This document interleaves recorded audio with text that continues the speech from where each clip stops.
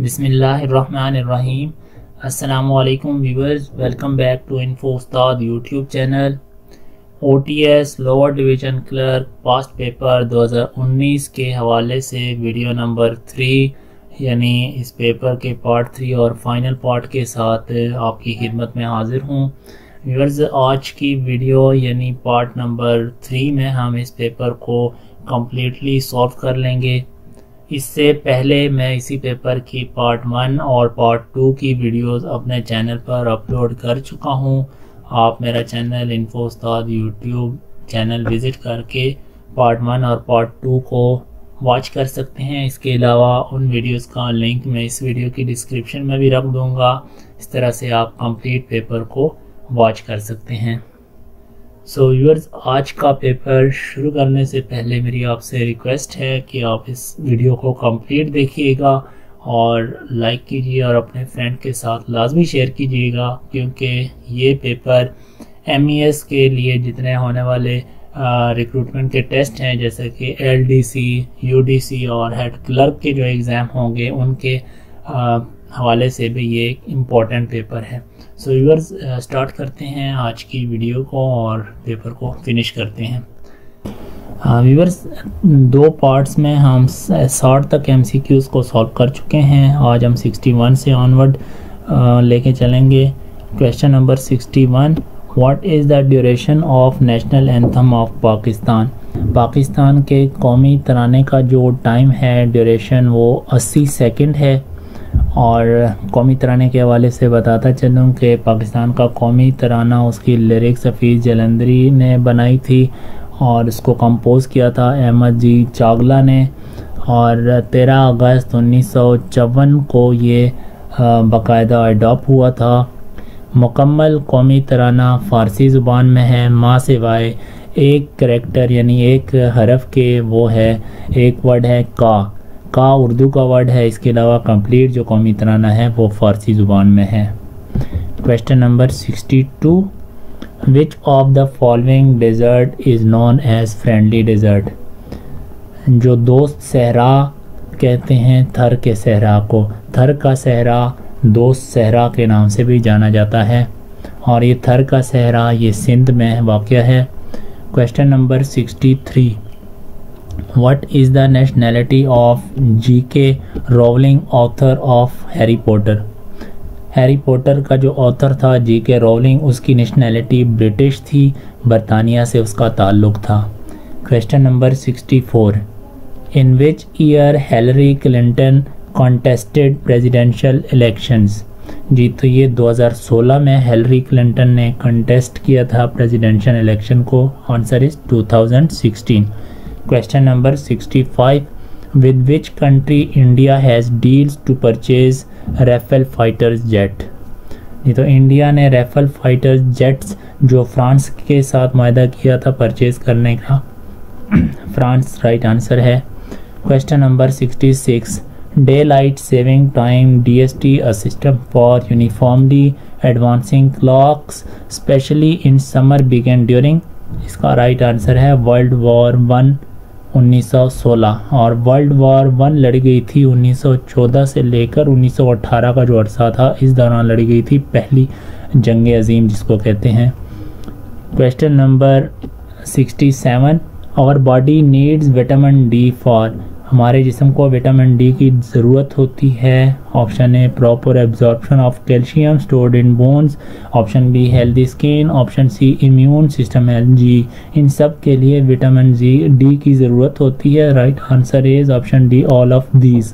Question number 68, और ये vitamin D हमें सूरज की तपश यानी सूरज की गर्मी या शुआओं से हासिल होता है। Question number 68, inner core is earth centre with the diameter of. 24-42 kilometre जो डायमीटर है इनर कोर का और 1200 मील बनता है। ये 24-42 किलोमीटर और 1200 मील। Question number 69, the Sahara dessert cover large part of which of the following country.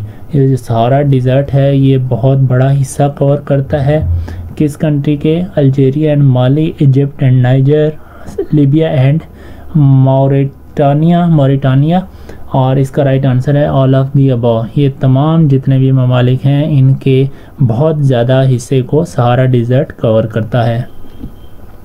Question number 70, when UNO United nation organisation officially came into existence. ये तो UNO 24 अक्टूबर 1945 को अमल में आई, इसका क़याम अमल में आया। Question number 70, MFN is an abbreviation of, MFN stands for Most Favored Nation. Question number 71, when Microsoft released first version of MS Windows, MS Windows का first version Microsoft ने 20 नवंबर 1985 को रिलीज़ किया था। Question number 72, instrument used for measuring the purity of milk is called. जी तो दूध की जो purity है, शफाफियत है, उसको मेजर किया जाता है एक इंस्ट्रूमेंट से जिसको लैक्टोमीटर बोलते हैं। Lactometer is used to measure the purity of milk. Question number 73, who invented adding machine. जो एडिंग मशीन थी पहली पास्कल जिसको बोलते हैं, और ये ब्लेज पास्कल ने इजाद की थी 1642 में। Question number 74, which ocean touch the boundary of Armenia. जिसका राइट आंसर है option D, none of these. Armenia की बाउंड्री के साथ कोई भी समंदर जो यहाँ पर मेंशन्ड हैं, 3 समंदर, इनमें से किसी की बाउंड्री टच नहीं होती आर्मेनिया कंट्री के साथ।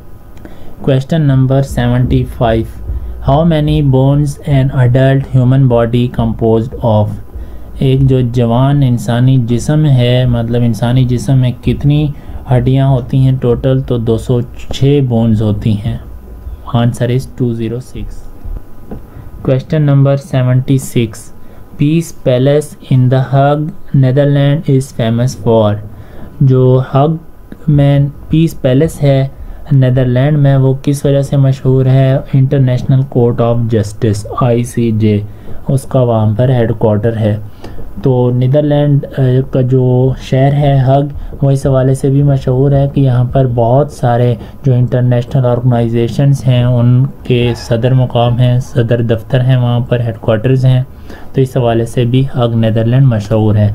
और व्यूअर्स, जितने भी इंटरनेशनल ऑर्गेनाइजेशन हैं उनके बारे में अच्छी तरह पढ़ लीजिएगा, उनके हेडक्वार्टर किस कंट्री में है, किस शहर में है, और उनकी तारीख क्या है, उनके मकासद क्या हैं वजूद में आने के। सो व्यूअर्स, क्वेश्चन नंबर 77 की जाने बढ़ते हैं। इन computer term ROM is abbreviation of. Rome read only memory, इसका मुखफ़्फ़फ है read only memory. Question number 78, what is the old name of Turkey city अंकरा। जो तुर्की का सिटी है अंकरा, उसका पुराना नाम अंगोरा था। Angora was the old name of Turkey city Ankara. Question number 79, how many mammal species have been reported to occur in Pakistan? इसका right answer है 150, 150।